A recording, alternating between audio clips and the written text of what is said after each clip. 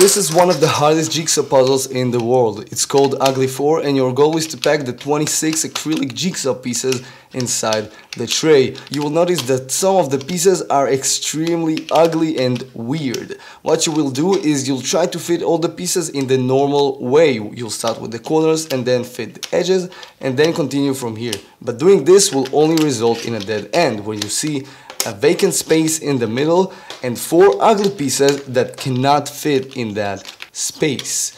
To solve this puzzle, you need to scratch your head and use your brain and find out that one of the center pieces actually goes on the edge. You'll also find out that one of the corners is this ugly piece. After discovering that, you will put one piece after another, increasingly satisfying yourself until you reach the happy ending and become satisfied forever.